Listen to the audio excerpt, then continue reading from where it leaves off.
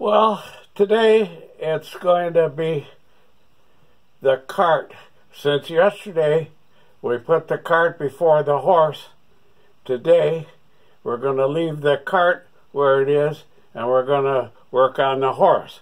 And that is, we're going to discuss, or I'm going to discuss, there's nobody here in the room with me. I don't know why we ham radio operators always say we when we mean me or them or who. All right, so I want to show you how to remove the two solid state components from the board. This is the board that I repaired yesterday. This is the board that has the new power transistor and the new sensing transistor that yesterday I soldered those onto this board. So today, let's pretend that this is a board that you've taken off of your bus now, and you want to check these components.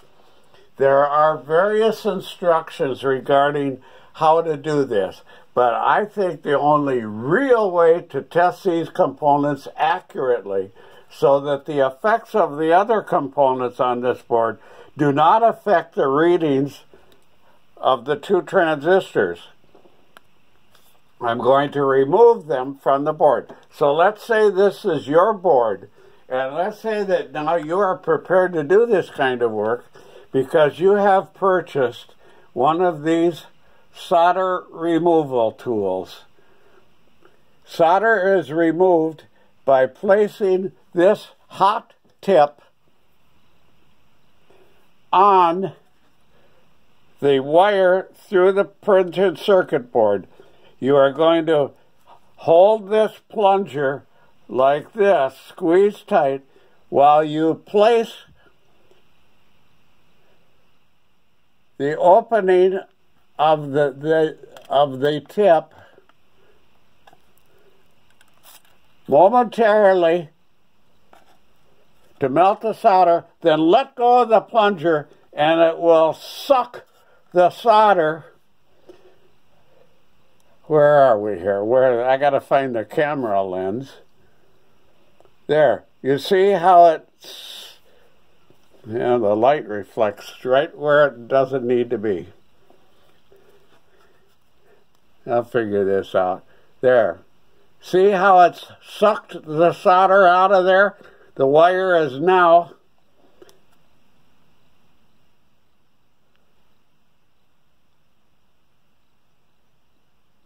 by itself. Now I'm going to do it to the second of the three on the small sensing transistor. Again, squeeze the plunger, then center it onto the wire.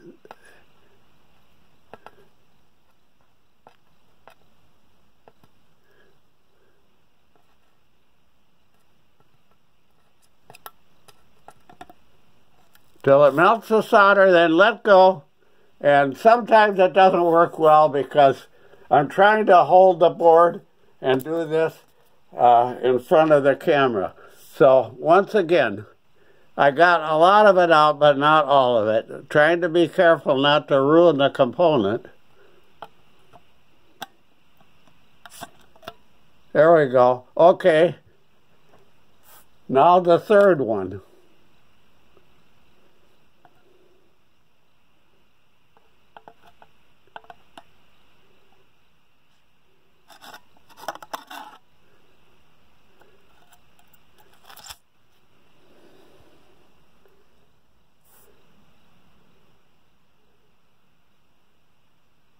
Pretty close.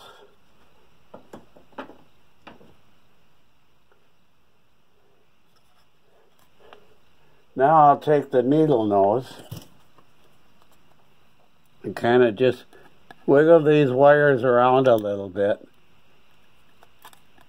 That one is loose.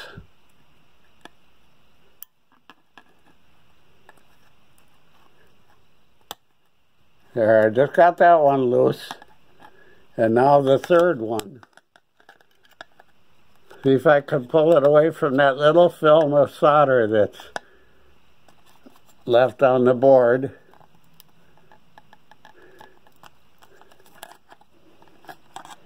And I can pull that part out.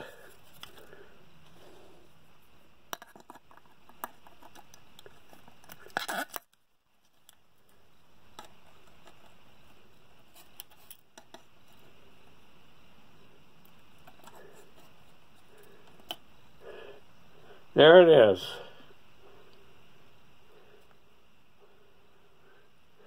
Now I'll do the same thing. Set that down someplace where you can see it. And then do the same thing with the power transistor. Remember, we used the 1/4 inch spin tight to tighten these two screws that hold it onto the heatsink. And now we're going to do the same. I'm going to do the same thing here.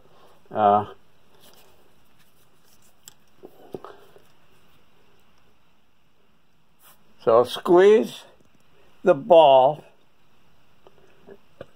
and slide the hot tip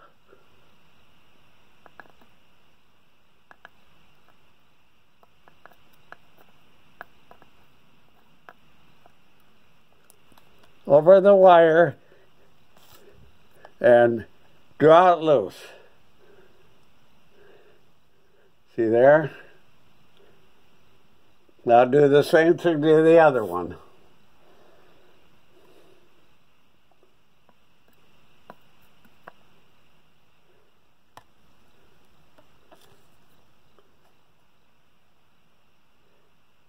And there we have it. Okay, now notice I'm holding this like this and squeeze the bulb, and that blows that solder out of the tip. Okay, now let's get back to this. I'll unscrew this.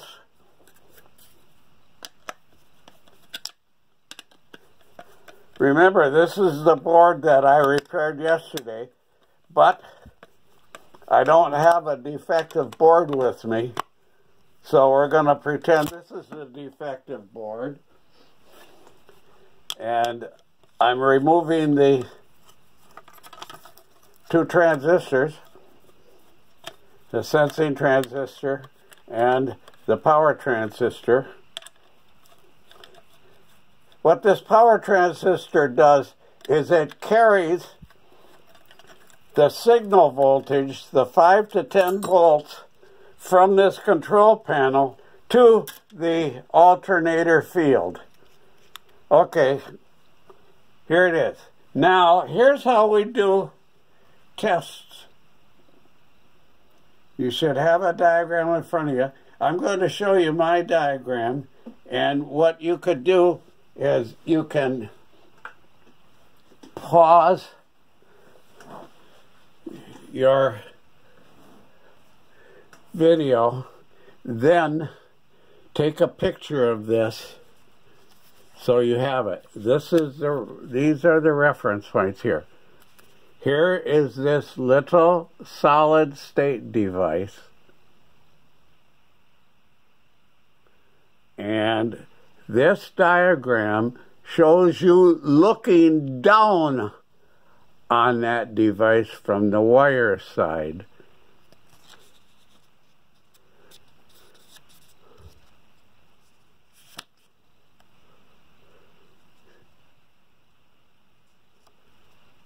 As we look down, we see the collector. I sharpened 4 pencils and brought them down here so I can demonstrate. I'm going to bend the wire. If we destroy this, it's no big deal. These are cheap. I paid $9 for 6 of these, and I paid $12 for 4 of these. So this stuff is cheap. A regulator is going to cost you anywhere between $150 and $300. For 20 bucks, you can fix them yourself. 90% of the problem with these regulators is these defective transistors. So here's with your ohmmeter. See this ohmmeter? Remember I told you yesterday, I don't like digital meters one bit. And if you have a digital meter, wrap it up in a nice Christmas present and send it to somebody you don't like. And then go buy yourself 3 of these. I get these for $12, $13 at Home Depot. This has an R times 10 range on it, and that's perfect for measuring these. So, as you can see, here is the way to do it. Put the negative lead on the collector, which you see is the wire to the right. Where is it here?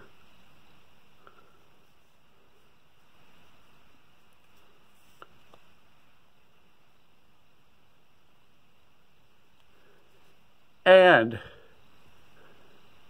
measure B to E. Oh, I'm sorry. No, we don't. We put our negative lead on the middle wire, on the base. Sorry about that. The other one, the bigger power transistor, we start with the collector. Okay. The chart says B to E or C. No resistance. In other words, that's open. So test your ohmmeter by touching the leads together and 0. See, it reads 0. Now, it says B to E or B to C, no resistance. Here's B to E. B to E. And here's B to C.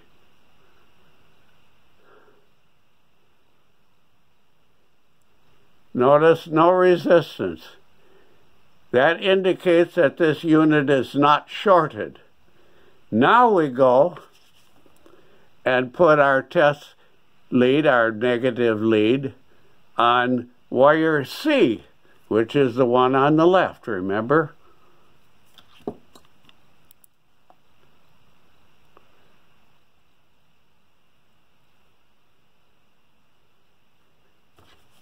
Now, it says C to B should be 8 ohms. And that's approximate. It can be anywhere between 8 and 10, or 5 and 10, anywhere between 5 and 10. So here we are. There's our reading. It shows 8 ohms. That's C to B. Now, C to E is open, should show nothing.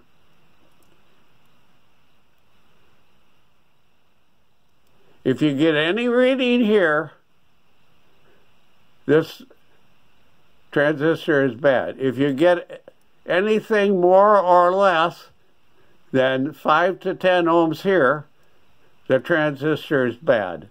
Okay, the third test is putting the common lead or negative lead on E. That would be the emitter. That would be the wire on the right. The lead on the right. Where are we here now? Come on, get back in the camera.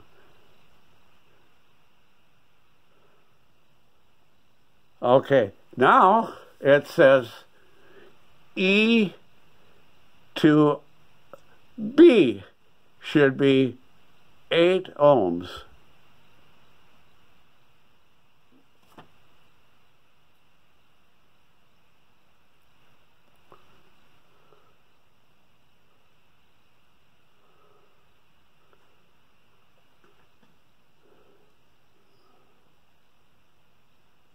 Okay, 5 to 10 is okay. This happens to be 8.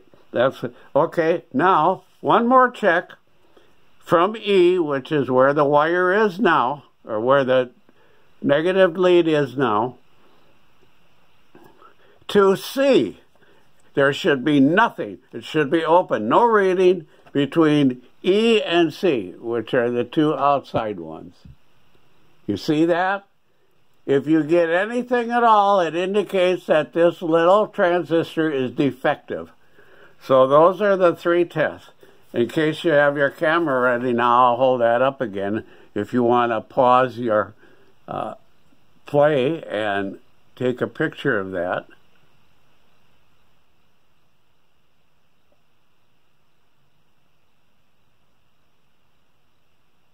Now we're going to test the big power transistor. This one is a little easier.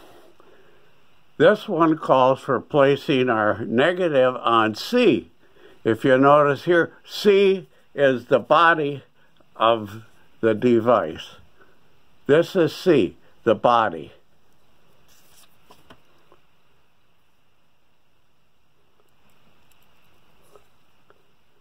And we will check the resistance of the body to E and the body to B. And it should be around 5 to 10 ohms. And again, we have 8. A good unit like this, both E and B should be pretty much the same, within a couple of ohms. Okay? Now, excuse me, if you get any other reading than this, for instance, if nothing at all shows, or if the meter goes all the way to 0 like that, it indicates a short circuit. If the meter doesn't move at all, it means this part of this component is open or dead. Now we go to the other terminal, E, which is the emitter, and here we have 8 ohms. So between 5 and 10 ohms there is good. And again, if it shows shorted or if it shows open, it's defective. So this unit is okay. See there and see there. Now let me show you a defective unit. This is one that I pulled off of that board we just repaired yesterday. And I have the clip lead on the common, and look at here. There we have about 8 volts on the base. Okay, look at over here. What? Nothing. See that? There's no reading there. That means that the element or the emitter to the collector is open. We're not getting our 5 to 10 ohms here. So this unit is defective. I don't have the defective little driver transistor that came off the board. That was a project that was started 3 years ago. Now you know how to get these components off the circuit board, and now you know how to measure them. Now, part 2, what you saw yesterday, was putting the new components on.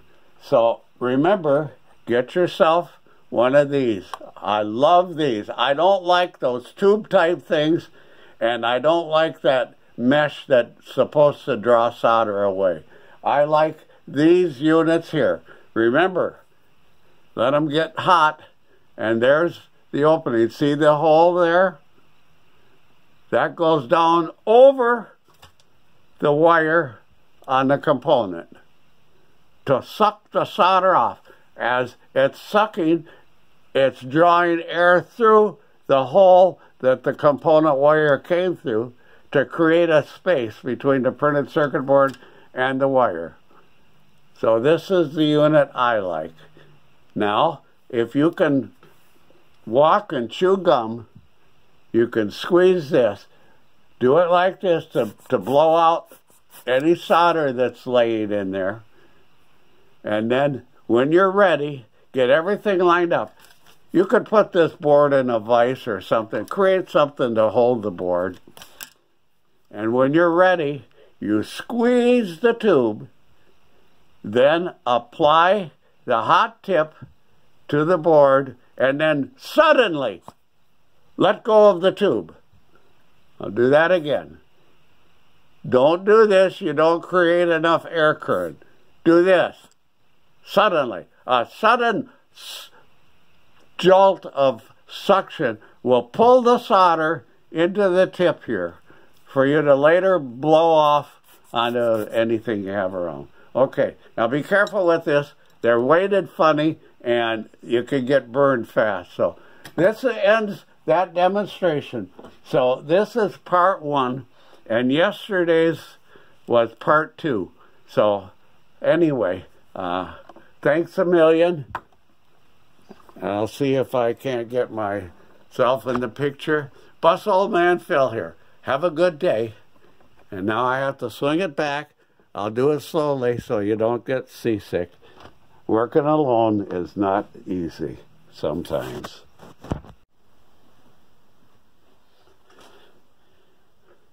Well, there you have it. I hope you liked this little jaunt through technical stuff that I did for you. I appreciate you watching. I hope this helps you with some of your electrical problems. And those of you who are not burdened by this bus ownership thing, or you don't know what you're missing. Just think of all the fun you'll have working on a bus every day. Think of all the money that's burning a hole in your pocket that will no longer exist. Think of how wonderful your wife will appreciate you never being around the house, and how your kids will forget your name, and your dog will bite you when you walk in the door. But anyway, it's a lot of fun, and I'm very thankful, very grateful for my part in this. I would never have believed how involved I would get working with Richfield Bus Company and Rochester City Lines and the Holter family and all these classic buses. And sometimes I get paid to work on them, and sometimes it's volunteer. Right now, with all this virus thing going on, nobody's getting paid. Our company is shut down. We're not running any buses anywhere right now. People just don't want to travel on buses, and who can blame them? So, please leave comments. I appreciate every comment, and I don't answer them all. I don't reply to everyone. I could. There aren't that many. It's not like I couldn't sit down for a couple of hours. But I appreciate the compliments and the good wishes. And I probably will not say thank you to everybody, but understand that I do love seeing from you all. I look at your name and I read your text 2 or 3 times, and I appreciate everything I get. And know that even if I don't reply to you, I do love seeing you there.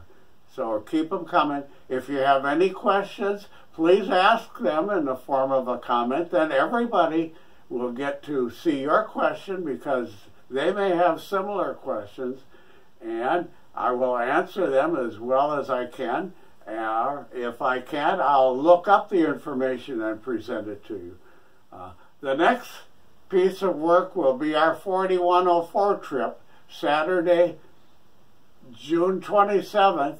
We took the 4104 down to Rochester for a run, and we want to have one good 60 to 70-year-old bus ready to roll on a moment's notice. So I hope you enjoy our journey. We'll get to meet Dan Holter, the other Holter brother. So thanks. Subscribe. God bless you all. Phil here, Bus Old Man, WE0K, Minneapolis. Pardon me having to get up and walk to the camera. Ain't nobody here to help.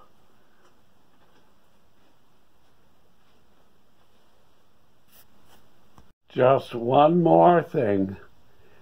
It's the 4103, not the 4104.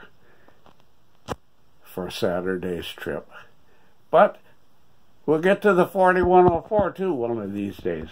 So long.